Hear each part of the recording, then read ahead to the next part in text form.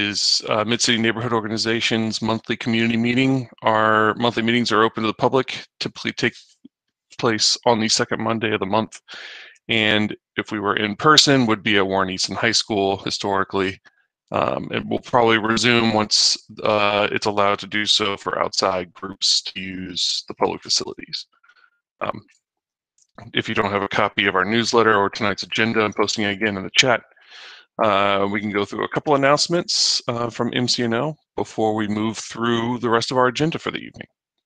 First thing I wanted to announce, re-announce and reiterate is that we are searching for nominees interested in serving in an upcoming vacancy in the Mid-City Security District.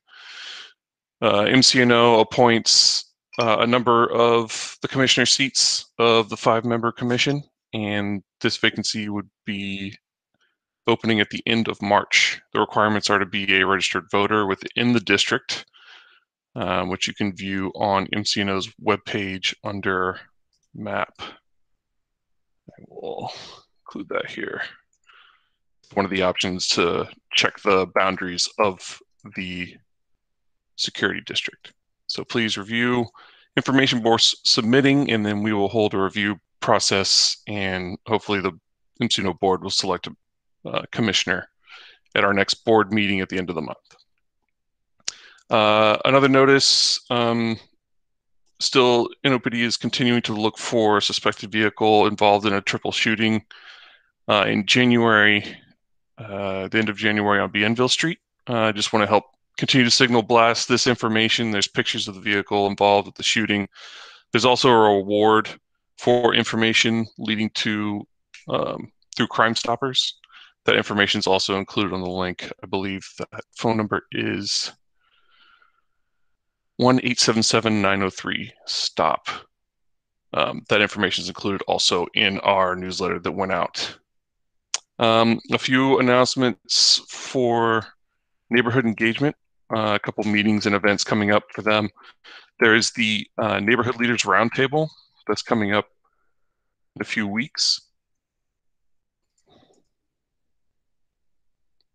And the focus is going to be on public safety. So if you could review that information and the presenters and register before the event, which is going to be Tuesday, March 23rd at 2 p.m. And then also, to some people's interest, this is going to be kind of a transportation New Orleans. There's a slow quarter Charrette on Monday, March 8th. I guess that's right now. Did not check the date on that before I copied that meeting information. It's a slow quarter concept that I think is discussing pedestrian zones in the French Quarter. There was a second public meeting scheduled for this evening, and if they're still going on, I encourage you to jump over and attend. So do we have both of our representatives here this evening? Hey, Chris. This is Representative Willard. So we wanted to have our state representatives, or 2 of our 4 state reps, and then also Mid-City encompasses 2 state Senate districts. But we wanted to talk about the upcoming legislative session and get some information to people out because it's coming up very soon. In fact, I think it starts on the night of our April meeting. So April 12th. So do you want to go ahead and cover anything? Sure. Sure. How much time do I have? I mean, between 5 and 7 minutes. Okay, great. So good evening, everyone. My name is Matthew Willard. I'm the state representative for District 97. I was elected in 2019. It's a pleasure to be with you. Wish we could be in person, but hopefully that day will come soon. So yeah, we have a fiscal session starting on April 12th. And what that means is the focus of the legislative session is around tax policies and fiscal affairs. So during a fiscal session, members can file as many fiscal and tax policy bills as they want, but we are limited to 5 general bills. So that kind of changes the dynamics. I am on the Ways and Means Committee on the House side, which means that all of those tax policy bills will come before my committee. So I'll present like a quick update on some of the discussions that I've been hearing about and some of the tax policies that you could expect to be hearing about in the media. There is a big push for comprehensive tax reform for the state of Louisiana, and it's not necessarily unwarranted. Some of our tax policies kind of ding our ranking compared to other states in the country. So there's an effort to sort of clean up a lot of that. So one of the big measures that you'll hear about, which will essentially position the legislature against local governments, is the idea of a centralized tax collector. So right now, when businesses operate in multiple parishes, they have to deal with numerous collection systems. So there's a big effort on behalf of the Speaker of the House and the President of the Senate to centralize this system to where it goes into one source. So if you're a business owner, instead of you hopping into an online portal to file your taxes in Orleans Parish, in Jefferson, in Tangipahoa, you would hop into one system and do all of that. The issue with it is that by each municipality collecting its own taxes, they actually get to keep a portion of that. So if we move to a centralized tax collector system, our local governments will be financially impacted, and New Orleans is in a position to actually lose out on a lot of money. Same thing with Jefferson Parish. So that's like a brief breakdown of that proposal, and you'll definitely be hearing a lot more about that in the media. There's also an effort to restructure our personal income tax categories in Louisiana. Right now we have 3 tax rates, 2%, 4%, and 6%, and there's a move to only go to 2 and 4%. There's an effort to restructure corporate income taxes.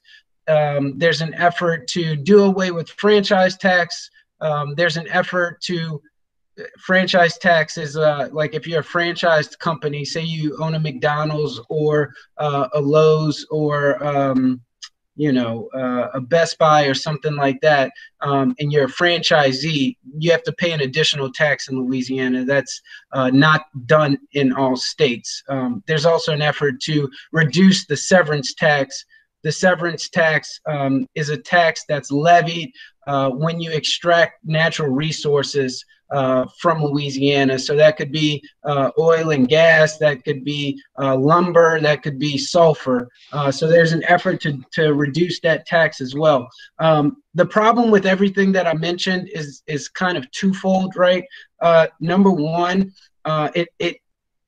it'll take away money from the state's budget.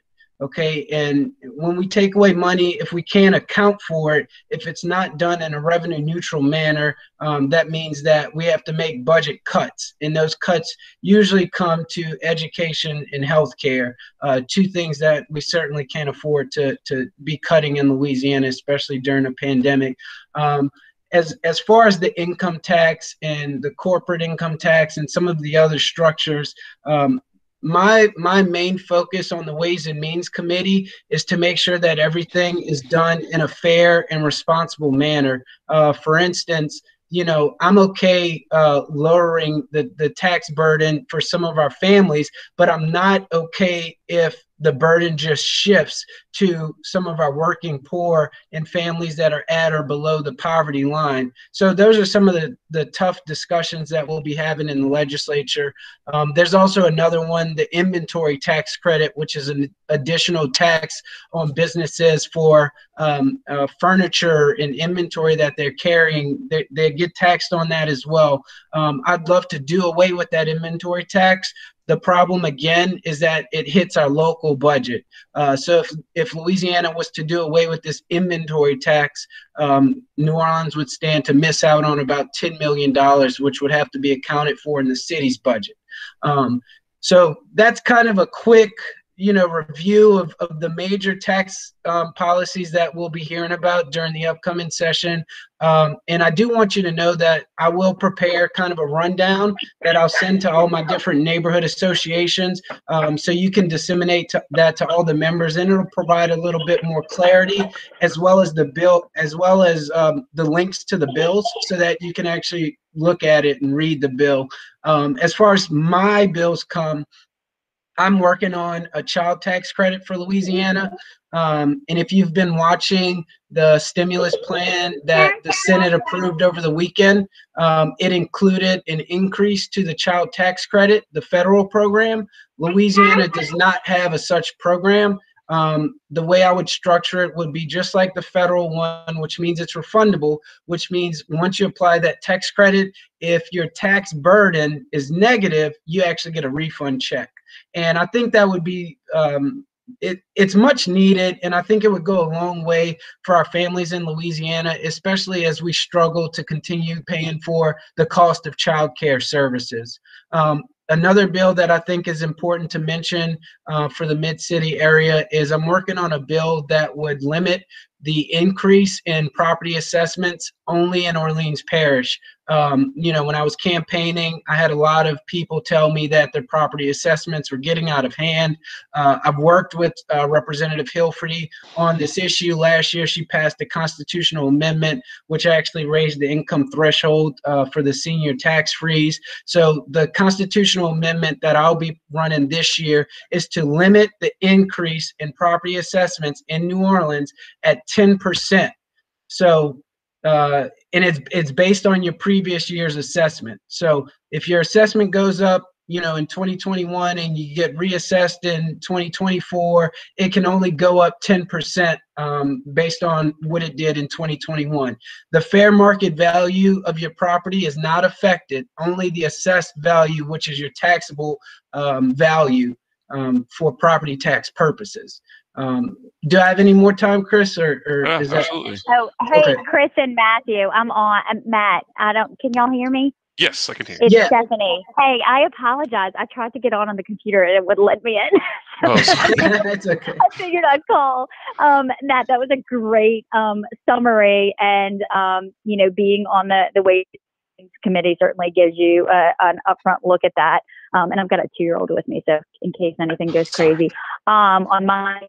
But yes, I think certainly the centralized tax collection, that's something that, if anyone, remembers Representative Julie Stokes, that was something she worked very closely on as well. And I think we are either the only state or one of the only states that has multiple tax collectors, but there's also the local impact that has to be considered. And Matt, I'm so glad I heard you talk about the child tax credit. I'd love to talk to you more about that and understand, what your mechanism is and how we can work together on that, as well as the one Great. for the assessor in Orleans. I will mention, if we have anyone that lives on Norman Francis Parkway on this call, I had a call today with the Secretary of the Office of Motor Vehicles today, Karen St. Germain, to see about if, I don't know who on the call, one lives on Norman Francis Parkway, and 2 has gone through changing their vehicle registration and license address. I'm asking them that be able to be done online. Right now, it currently requires you to go into the Office of Motor, or the DMV. So we're working through a mechanism where that could be done online. So stay tuned. We're working with the Office of Technology to formulate that on their website. But I know y'all are running short on time, so I apologize for being tardy and not being able to get onto the Zoom. No worries. Do we want to talk about the reason we're approaching so much tax legislation at this coming session? Yeah, so the reason is every other year is what is noted called a fiscal year in the legislature.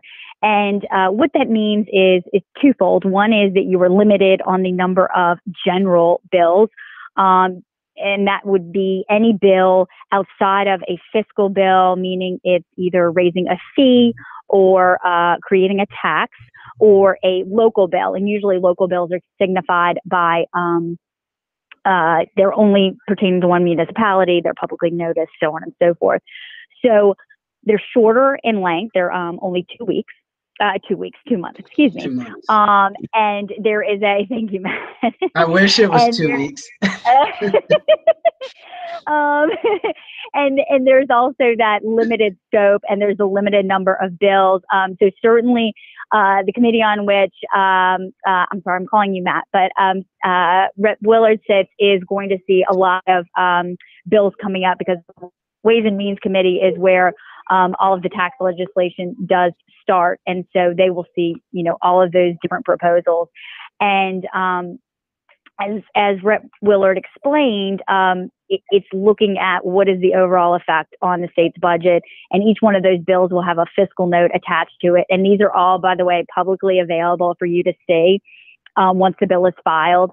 The Legislative Fiscal Office puts together what's referred to as a fiscal note, which looks to project the economic impact of that bill over a 5-year period. Sometimes you'll see ones that say 0, and then if you look down in the paragraphs, it will further explain there's an indeterminate effect on this, but we would potentially expect, and then give a number. So that's a way to look at some of these proposals. And certainly, Rep. Willard and I are going to look at that from the state perspective, but as well from the local perspective, because that's certainly an impact that we're going to see as well. So it's looking at both of those levels and what the impact could potentially be. Yeah, I just wanted to bring that up. Go ahead. Sorry, Finish. go ahead. One other thing I'll mention of local interest potentially is I'm working. Sorry, that's my deal. Sure. I am working on legislation as it relates to sewage and water board and billing, and how the council is able to oversee.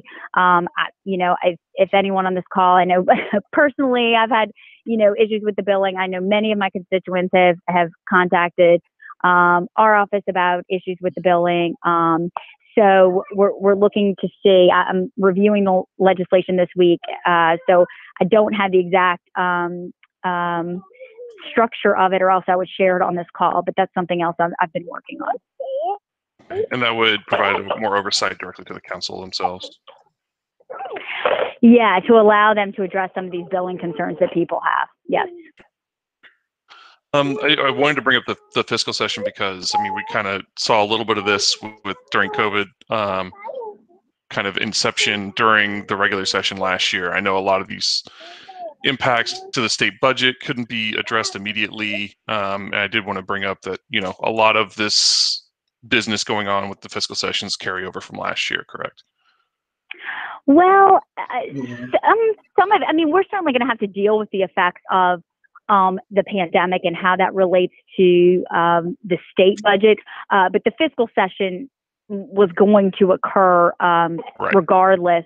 I think sometimes, and perhaps what you're referring to, because I see where you're going, is a special session can be called if it is not a fiscal year, which is it. So that might be, yeah.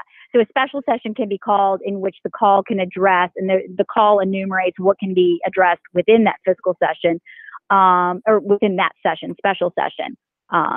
And last year, we also had some tax bills that attempted to suspend certain taxes that we have in the state.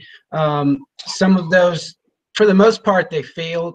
But the reason those were done was to, help businesses during the COVID pandemic. But they couldn't actually put it on the books as a permanent suspension. They couldn't remove it permanently because it was not a fiscal session. So some of those tax policies I talked about earlier, you may have heard about last year, but this year they're trying to, do away or alter it permanently, whereas last year it would only be temporary. Great. So much for that clarity. Do we have any questions for our representatives this evening? Any comments in the chat? Thank you for the information about the finance office. I put the link in the chat, the fiscal office. You're on it. Oh yeah, you sent that. Thanks, Matt. I did. Yeah, and there's if you ever want to, the site is actually pretty easy to search. It's legis.la.gov, and you will see where you can search bills either by subject matter, by a certain keyword, by individual legislator, or if you happen to have the bill number, you can search that way as well. Just make sure you're in the current session, which would be the 2021 regular session. All right, last call for any questions or comments. I distributed both your office phone numbers and official emails in the chat, and then went out with the newsletter as well. So please follow up if you have any comments or questions on pending legislation, and don't hesitate to reach out to our representatives. Thanks, everyone. Thank y'all so much for the time. Yeah, thank you for showing up. Thanks for attending. Yep. Thanks. Bye. All right. Moving one more form of business is Olin. Are you on the meeting? Olin Parker? No, I don't think I must have a conflict. All right, on to the next item of business. Heather McGowan from St. Margaret's. I think you're on mute. There you go. All right. Hey, good evening, everybody. Thanks for having me. Happy to join you guys. Wish it were in person, but again, hopefully we'll be past that soon. I am the vice president of St. Margaret's Foundation. I joined the organization the summer before COVID. So, you know, real estate development has definitely taken a sharp turn in the last few months, obviously. But I'm here tonight to update you guys on the status of the plans for the former Mercy Hospital. I know everyone's very curious. The plan remains CCRC, which is a continuous care retirement community focused on senior living. The plan is to develop the existing facility, renovate it using historic tax credits to provide independent living, assisted living, memory care, and to expand the skilled nursing facility offerings as well. So we really think it's, you know, hugely needed within the local community. It's ideally situated, you know, being close to downtown, so children could, you know, visit parents in the area, and we think it'll really bring a lot to the local community. You know, we were really making progress pre-COVID. You know, COVID hit, and we really saw the financial market just completely, you know, freeze overnight. We're starting to see some signs of that softening. You know, so that outlook is positive, especially with the rollout of the vaccine. You know, and so we think that as the vaccine, you know, continues to roll out and, you know, public response changes and everyone starts to feel more comfortable, we'll really see more progress in those markets very quickly. You know, on the daily front, just want to make sure everybody understands that we are trying to keep it clean. I promise. We've had our grounds people out there multiple times, and we are going to increase the frequency with which they clean up the trash. I know I was frustrated last month when I went out there after having received the email pictures of a completely clean facility for the most part, litter-wise, and 3 days later, you know, frustratingly, there was an unbelievable amount of trash. And so we are looking at that. You know, we're going to increase the frequency there of cleanup, but unfortunately, it's never ending. We continue to repeatedly fix the fence. You know, vandals cut holes in that repeatedly, but we're trying there as well, I promise. On the graffiti side, unfortunately, there really seems to be no good answer there. We spent thousands covering graffiti. It seems like, you know, I know the last time we did it, within 24 hours, it came back almost tenfold. It's almost as if we're daring the vandals to, you know, come in and make it worse when we take those types of steps. But, you know, we do want everyone to understand that we absolutely are trying to, you know, do what we can to keep it clean, pending the new development in the area. But unfortunately, it's not a perfect system. So with that, Chris, do you have any questions for me? Yeah, I mean, do we know? Sorry, we have there been any success or input on identifying some of the people who are responsible with gaining access or damaging the property? And could there be any more semi-permanent measures to secure the facility? I asked a lot of those same questions early on as far as, semi-permanent, the fence is there and it has the barbed wire around the top in most places, and the vandals just cut it. I don't have any specific knowledge of actions taken when NOPD does go out to the property and sees trespassers or vandals in the area. So I'm not sure to your point of, whether or not it's a specific person repeatedly. I'm not sure of that. But beyond that, we board up the windows, they knock them down, but we do continue to replace and try to repeatedly secure the windows, especially on, the first 2 floors, of course. Again, it doesn't last long, but, we try there as well. Can I ask a question? Sure, go ahead. Has it been, or have you looked into hiring a security company to secure the property, and that way work that is being done will not get undone, and maybe a little bit of progress could be made in terms of catching up and at least preventing any future vandalism? Right. Our inquiries to that in the past have been, it's just cost prohibitive for, the facilities owned by nonprofits. And so, the regular ongoing security is just cost prohibited. I have noticed, when I drive by from time to time, there's a security guard for the greenway that sits at that corner, at the Conti corner. So I am hopeful that, he seems to be very in close proximity, to where people tend, I believe, to frequently enter. So, hopefully that's providing some help, but again, not a complete fix, I understand. So additionally, is there anything that can be done about continuously emptying the basement when it fills up? We absolutely do continuously empty the basement. It's not as simple as it sounds, because as I understand it, the power at the immediate proximity isn't working.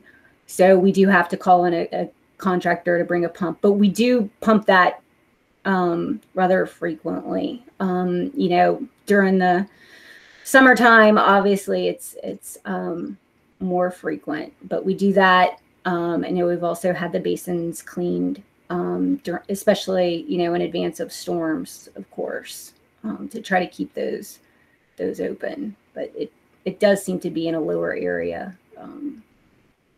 I know the nursing home gets water in its parking lot as well during heavy rains. Sure. Yeah, that's definitely a continued concern, especially during the summer months, as it's warming up now for the year, to continuously address. Is there any other mitigation for possible mosquito breeding other than maybe continuously pupping?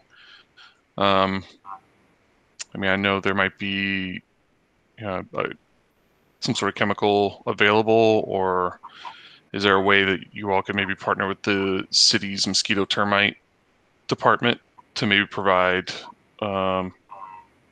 limiting of mosquito breeding from that stored water? Yeah, please shoot me the contact information, please, for that city department, and I'm absolutely happy to reach out. You know, my concern with putting anything into the water would be any environmental concerns if we had to remove it or if it got into other systems within the building.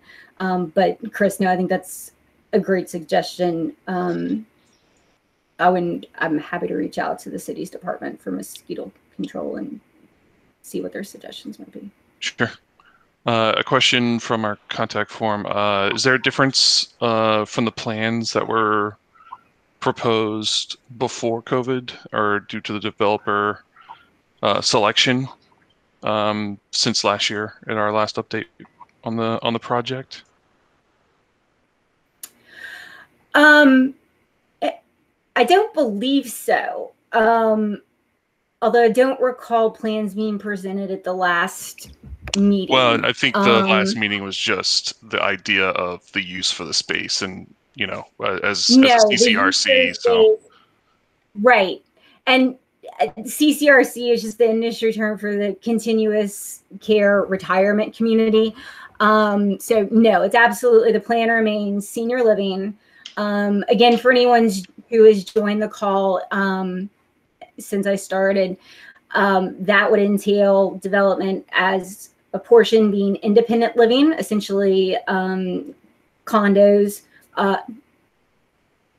for, you know, people in the 55 to 65 year age category, perhaps, assisted living facilities, skilled nursing, and memory care facility. So that continues the plan of senior living in the area, absolutely. I know you were searching for an operator. I know there's financing issues going on right now with the project. Would the selection of an operator dictate how the space is developed and actual architectural plans for the space? Yes and no. You know, I think that, you know, when we select an operator and make a final decision there, we would absolutely be looking to get their thoughts and their expertise as, you know, the ones who manage these types of facilities and look for their input. But I do certainly think it would be collaborative in nature, of course. Architecturally speaking, because of the historic tax credits that are required to fund the development, you know, that obviously places a good bit of regulatory constraint on what we can and can't do there. Are you aware of the plans for the protected bike lane on this stretch of Bienville Street? I think we had a comment that came into the forum about this. I believe construction is slated to.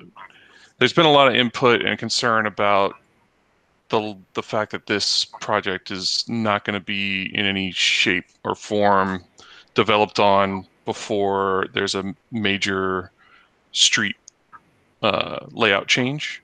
And I mean, obviously construction would impact the change to protected bike lanes and this bike infrastructure that's starting, but I'm not sure it's really a question for you. I just want to know if you're aware of this and the investment that the city and the state's putting in on Bienville Avenue.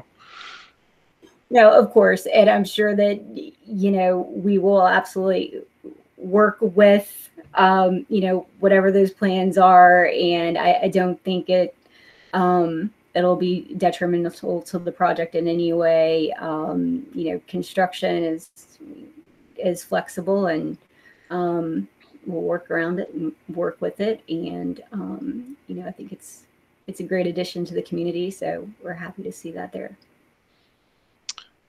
All right. Are there any other questions or comments? I mean, I think residents are obviously frustrated. You know, the continued illegal access to the property, you know, the visual lack of maintenance, just securing the property is frustrating, and its continued state of disrepair. And kind of at our sort of wits end, and want to convey that to you as well. So I have a comment. Sure. Hi, hope you can hear me. Is there been any progress on getting a financer, or like what is the holdup? And if there is a holdup, how is St. Margaret's trying to find more operators or financiers? And what is the timeline for you guys? Like, what is the ideal timeline? How soon can we expect you guys to find an operator? Right, absolutely. And believe me, we want to see it happen as soon as possible, both St. Margaret's and the rest of the ownership group. Absolutely. To your question about the operator is not a holdup. In my opinion at all.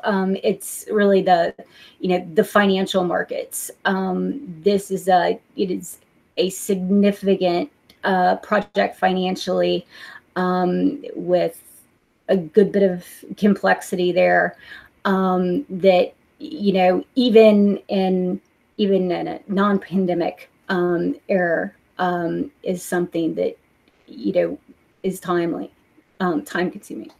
The holdup on the financial markets right now is COVID, coupled with obviously perceptions about senior living care, and investors being nervous about lending in that area. But again,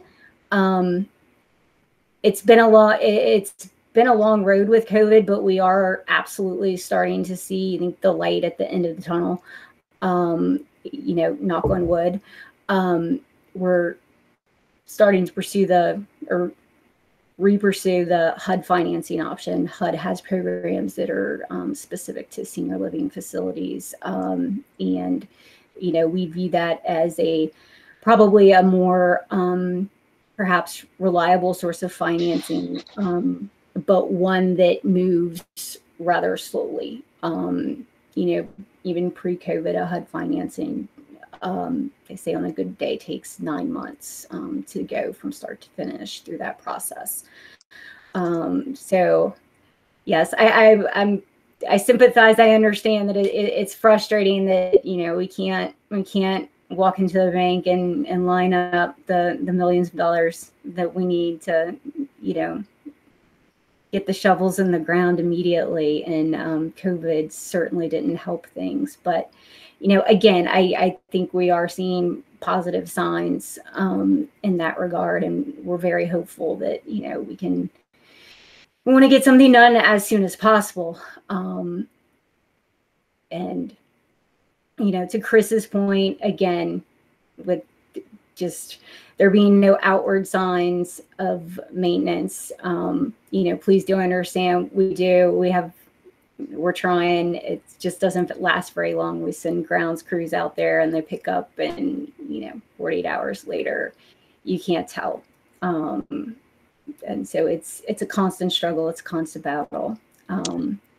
But for more specific concerns, Chris has my email address. Sure. Please feel free to contact me. And this might be a question for the board, but would there be a time frame where current owners in St. Margaret's eventually decide to walk away and not choose to develop the site?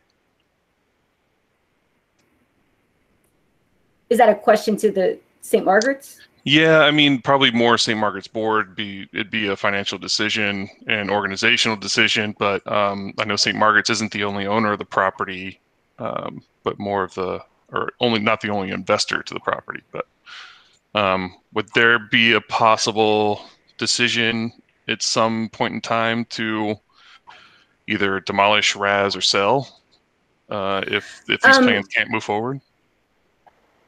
Right.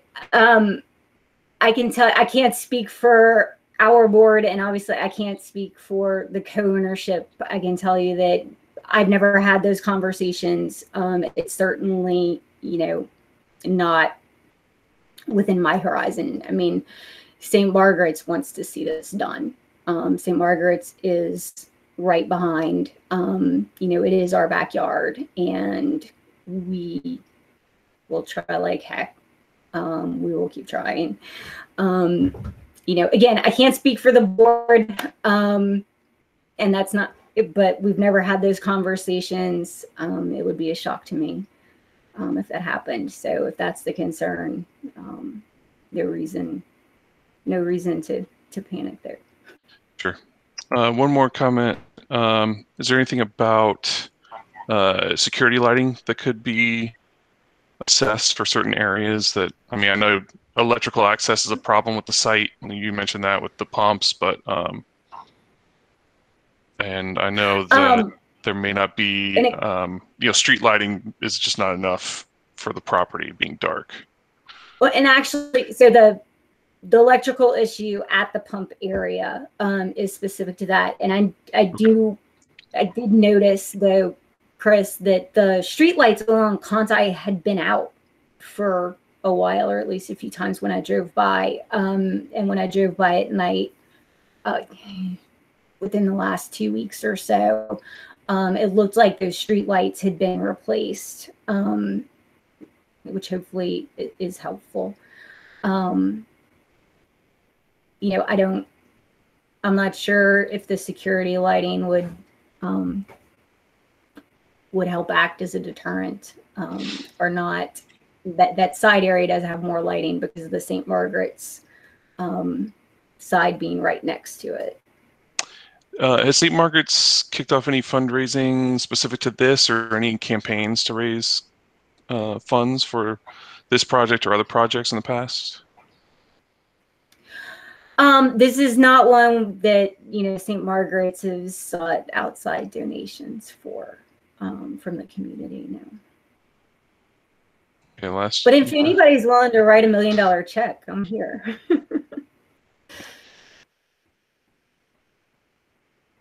All right. Any final questions? Comments? All right. Well, thank you so much for the update. And I've included your email address in the newsletter, which I can't seem to get to at this moment. Otherwise, I'd put it in the chat. But can you just, sorry, spell it out for us real quick? Sure. It's H. McGowan. It's M as in Mary, CGOWAN at stmargaretsno.org. All right. Well, thank you so much for giving us an update, and we'll keep in touch and definitely continue to echo concerns of the community and the surrounding neighbors. Absolutely. Thanks for having me. All right. Moving on with the rest of our agenda,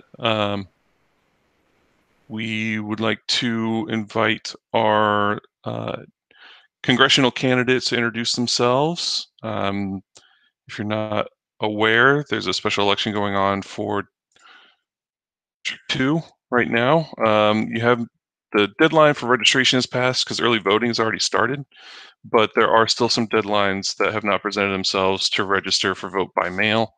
That information just entered into the chat.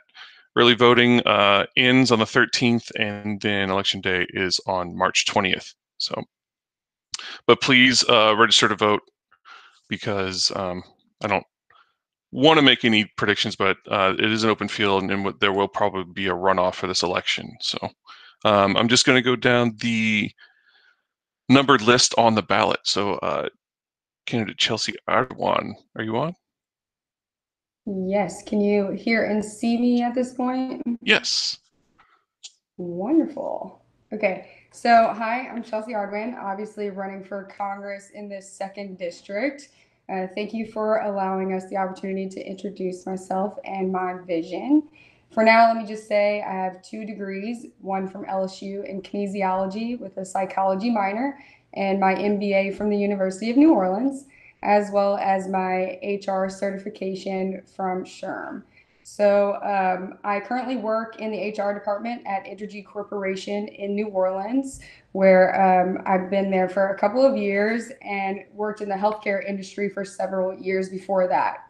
I've never run for office before, but I believe public service is a very high calling. With that said, like most voters do, I believe that we should have congressional term limits and term limits set at all levels of government. In case you're wondering, yes, I am a registered Republican, and I do have a piece of hair that is driving me crazy in my face. I apologize. So I am a registered Republican, but I'm not your typical Republican, and more importantly, I'm a Christian.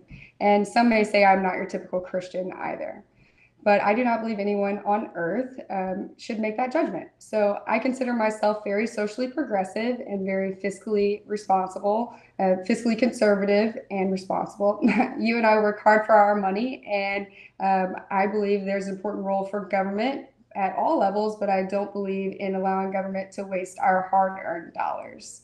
If there's one thing that the elections of 2020 taught us, it's that American voters are desperately in need of healing. Extremists on both sides of the aisle and current political spectrum have divided our country more than any time in the last 150 years. I want to help that healing, and I know I'm best positioned to do that. That is because I'm not your typical Republican candidate, and the 2nd Congressional District is not your typical district. So a little bit more about myself. I guarantee that citizens in our district want several of the same things that Republicans like me want: a safe and secure country, state, and neighborhood, a budget plan that will encourage growth and not burden future generations with the bill, a social justice system that will treat every American citizen with fairness and respect, a healthcare system that is accessible and affordable to all, a business climate where entrepreneurs are not strapped with undue regulation, taxes, or expenses, a clean and healthy environment that helps grow our economy, term limits on elected officials so new ideas and new leaders emerge, and the list can go on and on. Though this is one of the largest political districts in Louisiana, I will campaign with unwavering enthusiasm, listening first, and then offering my ideas and suggestions to those throughout the state. I appreciate you guys giving us this opportunity to introduce ourselves briefly, and you'll find me #1 on your ballot on March 20th. Again, I'm Chelsea Ardwan. My website is chelseaardwan.com. Really pushing for donations just to run a balanced budget, as I would like our nation to run a balanced budget as well. So if any help there would be greatly appreciated.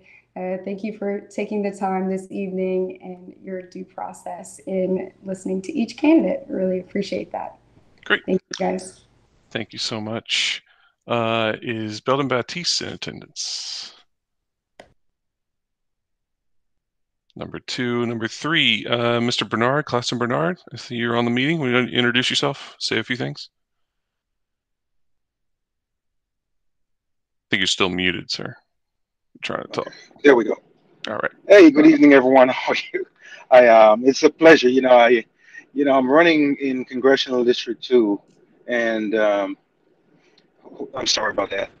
The American dream is a dream that is not out of reach of anyone. I'm an immigrant to this country, and I'm the living example of the American dream. Faith, family, hard work, and education is the way to succeed in America. Education being the #1 way to end poverty, in my estimation, and many people. Congressional District 2 have been struggling. We've been struggling because, the people are the prescription to the problems, have not been applied in ways that really help the people to become self-sufficient and actually empower them to make decisions for themselves. Case in point, I'm for a system that allows parents to be in control of where their children go to school. I'm also in favor of a system that allows teachers to make as much money as they can. You should get paid based on what you're worth, not what the government say you're worth. Now, there are obstacles to that, and for that, I'm for a more privatized system in certain areas. There are government-run system that works well, more so in the wealthier areas. But in inner city, which America, especially in my congressional district, this system just hasn't been working. You should not be doomed to a life of poverty based on where you live. We shouldn't have 40% of children within our district living in poverty. We shouldn't have the second worst city or quality of life city to live in our congressional district. Now, The strength of our community is the family. Faith and family is important, and we need systems that elevate the family. We need to encourage systems that will reward um, families staying together. The welfare system. We need to incentivize people to move off the welfare within 3 and 5 years, and also provide them with incentives once they get off the welfare state. Because the stronger our community is in terms of family, the stronger we are as a faith, the stronger we are as a community.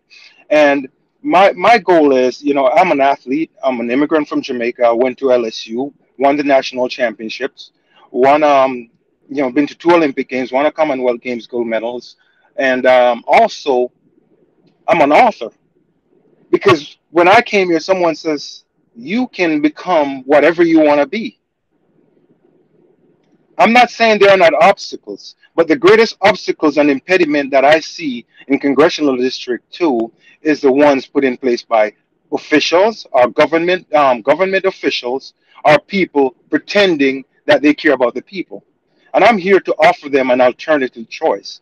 So I'm looking forward for them making an informed decision, getting to know who I am, going to bernardforcongress.com. Again, they can go to bernardforcongress.com. We know we're in early voting. My ballot number is number 3. And I will say this, majority of my district is black. Focusing on black issues is American first issues. I believe in small government. I believe life begins at the inception. I believe a man has a right to protect his property, his life, and liberty. And the government does not get to dictate your life. It does not get to dictate your liberty. And it does not get to dictate how you use your properties. So I am for empowering the family, empowering a community, putting opportunities in the hands of the parents to make informed decisions for their children's future. And one last point: quality early childhood education is a great prescription for many of our children within our district. It has been proven over and over that by the time people who are enrolled in those programs get to age 27, they're already solid middle class. And all they have to do is finish high school with a proper skill, get married, get a job, keep a job, and they're able to live the American dream. Now, that's not saying Okay. there are not evils out there. I'm not Sorry. saying that.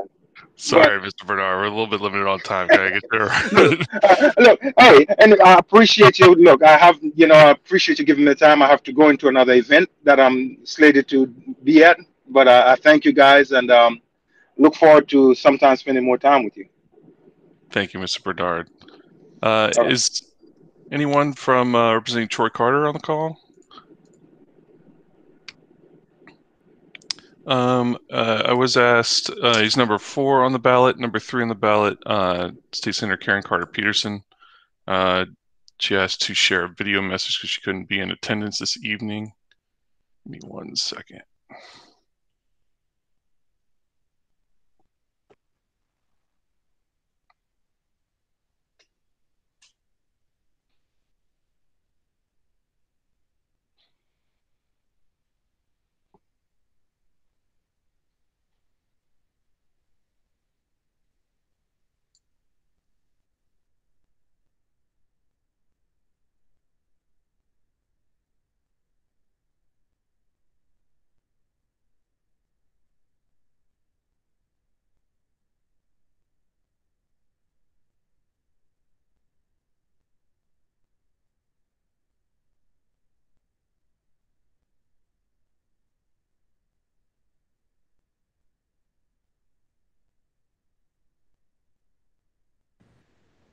Hey guys, do you hear me? This is Greg Charrette, Republican candidate for Congress. Do you guys hear me all right or not? Hello? I'm sorry. I'm just being told there's no sound. No sound? Hold on a second. No sound. Let's do a sound from any. No, there is sound for Greg. No. Yeah, can you give me a second?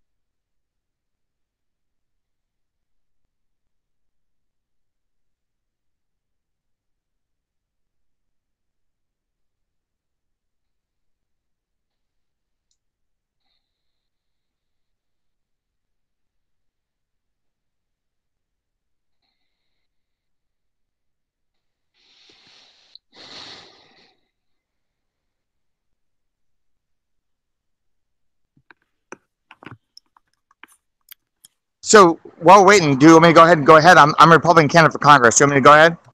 No, sir. Can you please wait? Absolutely. Thank you.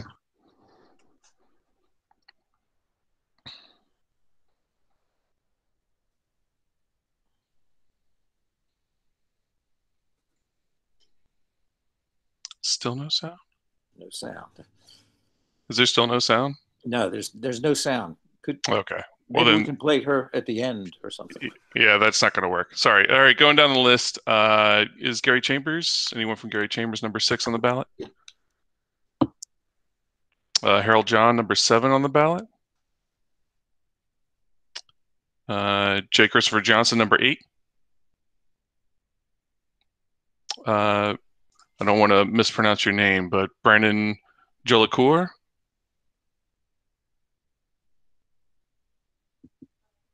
Number 9 on the ballot. Number 10 on the ballot, Lloyd M. Kelly. Are you in attendance? Number 11, Mr. Lorette. How you doing? Greg right here. Thanks so much. Sorry about that. I want to come in person. Actually, I'm not sure if you guys are having this in person or not, or is it Zoom only, or is it also in person? Remote only, sorry. Okay, cool. Good. So that saves us a drive, I guess. Okay. So Greg right here. I'm the only America First candidate on the ballot. I want to get shots in America's arms quickly and effectively. Sorry, there's a lot of background noise where I am right now. I'm a military veteran. I'm a cybersecurity expert. I'm the only America First candidate on the ballot.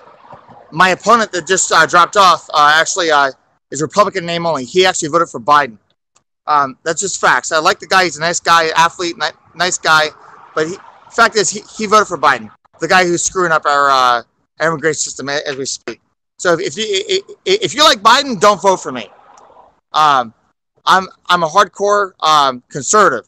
I'm going to reopen the economy and put us back to work. And I'm going to take on big tech because I am big tech. I worked at Microsoft for 10 years.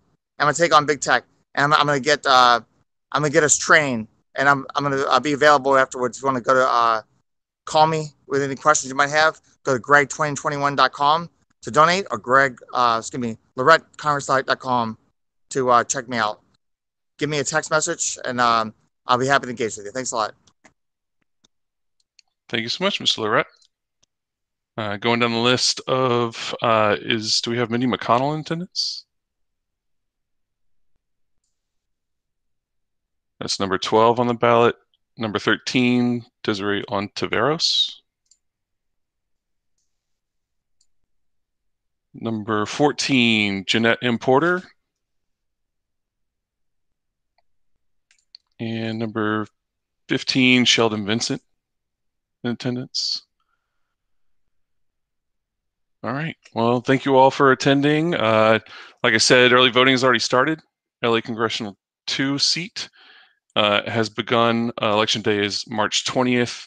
I posted information to sign up for extended deadlines for absentee vote by mail. So, Chris, Bob. Yes, sir. Yeah, can you just ask if there's anybody else? I had told most of them because I thought we were going to be longer at the proceeding part, so I had said if they were signing in. So just see if there's anybody else present that came after 7. Absolutely. Thanks. Did anybody join late in the list? I went down the sample ballot, so please let yourself known if you have joined late. And we will do a double check before our last item of business. So. And thank you all for the invitation again. Stay safe and healthy. Check out chelseaardwan.com. Great, thank you. All right, Mr. Hannigan and Mr. Governor, would you like to introduce yourselves? Yeah, I guess I'll jump in. So hey guys, my name is Tay Governor. If you probably see in the camera, I got my little girl with me if she's in the shot. So my mom is currently not at home right now, and so I'm on dad duty tonight. But it's great to be with you all. I will be the what we call a campus pastor for the church that we're building. Bethany Church has a property on Canal Street. For those of you that have driven by, I've seen it. It's located at 3700 Canal Street, right by Mandinas. And so we're currently remodeling that property for one of our campuses. Bethany Church is a church mostly based in Baton Rouge, Louisiana, but we do have a campus in Houma and some of the surrounding greater Baton Rouge area. And so we've been renovating that property now for several months, getting that ready to start our campus. So just a quick update, all that stuff is moving along really well. We believe that the church will be able to start in the month of May. So really just a couple months away from the start of that. So we're letting people know at this point that the launch time will be towards the end of May. It could be a little bit earlier, but we're just saying in general right now, May 2021. We don't have any significant issues right now. I think the biggest thing as far as the neighborhood that we're, working to make sure that we do our diligence in, keeping good order and peace in the neighborhood is just making sure we really think through our parking. Our building does have a parking lot, but that can fill up potentially quickly, just depending on how many people want to come and be a part. So definitely want to, for you all that are in the neighborhood, connected with the neighborhood, to help us as things do get going, just be our eyes and our ears. How we can just best serve that neighborhood. We definitely want to be a benefit and a blessing to the neighborhood and in no way a burden whatsoever. And so we would love for you guys to keep us updated. I'll share in here a number for me in the chat, also an email that goes directly to me. So if you guys have any concerns, any questions, you guys will be able to directly reach out and connect with me. And I would love to answer those in any way, shape or form that I can do that. So that's pretty much it. Like I said, nothing too much beyond that. We're excited to be in the city. My wife and I moved from Baton Rouge, Louisiana here right before Thanksgiving. So we've been loving the city. My mom's from the West Bank. So definitely know New Orleans a little bit when we come and visit family, but honored to just be on the ground. So that's us. If there's any questions, let me know. And other than that, that's us. People are asking, is there plans to rebuild basketball hoop? From what I understand, no, there's not a plan to rebuild that hoop that's located in our parking lot. So from what I understand right now, I do not think so, that there will not be plans to rebuild that. But that's good to know that people did use it before construction. We might be able to look into something that we can provide that we can just set up and have available whenever the church is not meeting. So it's great. It's great to know that people did use that before construction started. Yeah, any other construction updates right now? Or I know there's been, a lot of work going on, so it's glad to see it. Yeah, well, yeah, it's going to be awesome whenever it's done. Like I said, everything's moving forward great. We do, if any of you guys, you're more than welcome to come. We're actually having an open house. We're having an open house on March 20th from 10 a.m. to 2 p.m. And the building will not be completed, but it will be an opportunity for just small groups of people to come and tour the facility.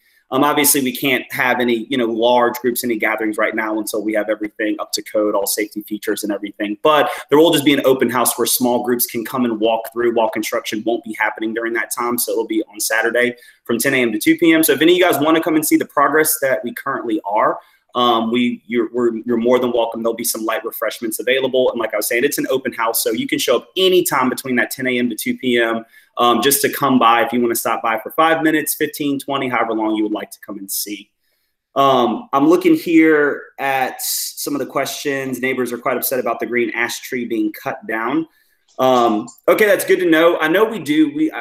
We meet every Wednesday. We meet with the construction team just to make sure that any trees that are being removed or are being taken down, that it's on our property and that we're able to do that. But then also to let everyone know, and we're letting everyone know this, the amount of landscaping that's going to go into that area, everything that we're doing, it's going to look so beautiful. And so do keep us updated if there's any, like I said, gray areas where if we are removing something, we do not plan on removing much at all. That's already in that neighborhood that people consider beautiful. I do know there are a couple of things that we did have to remove, and but if you hear of anything else, but just know that we are putting a lot back into that entire area, and we're expecting it to look even more beautiful than it was before. So hopefully that will kind of help with some of that. Now, as far as the church bells are concerned, we'll have to look into that. I can't make any guarantees that we'll be ringing the church bells in the morning. I'm sure Hank would love it if we did that, but I'll have to see if that's in the plan. So I'll definitely keep that in mind, but I can't make any promises on us ringing church bells before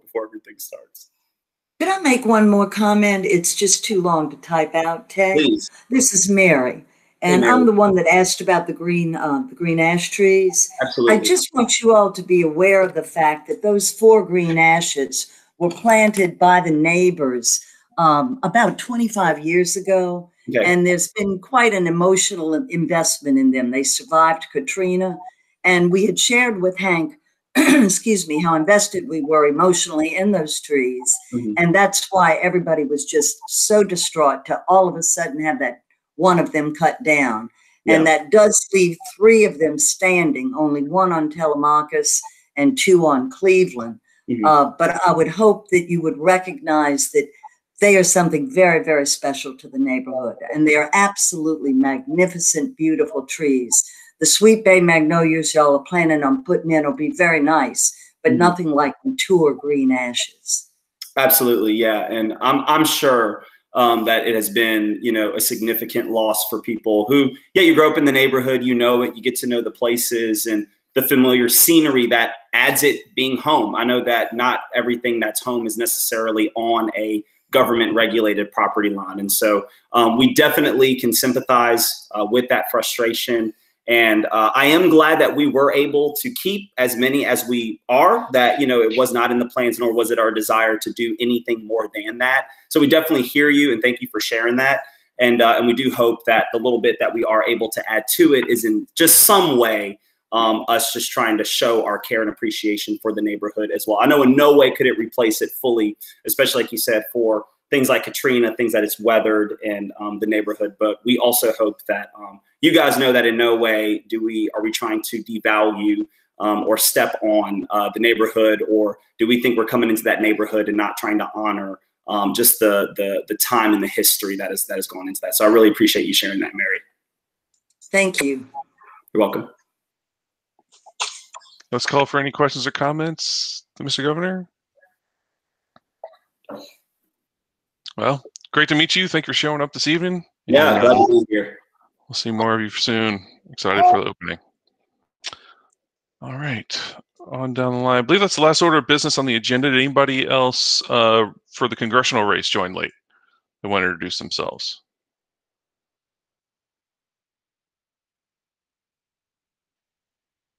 All right, any other items anybody wanted to bring up? Any announcements that weren't covered on the agenda?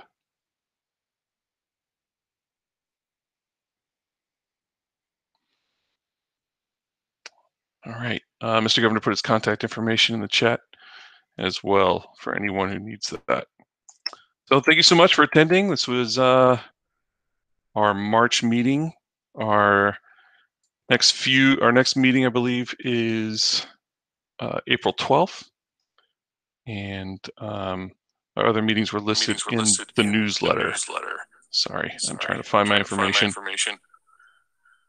Also coming up, the Mid-City Security District Commissioner meeting is on March 17th. Is its usual schedule.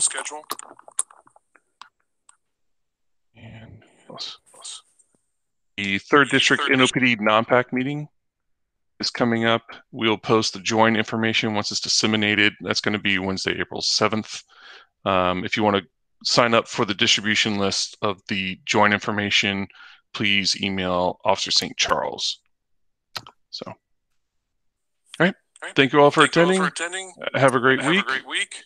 Thank you, Chris. Hey, Chris, this is Nathan Markworth. It's my first meeting. Do you publish the meetings or the minutes? I'm sorry.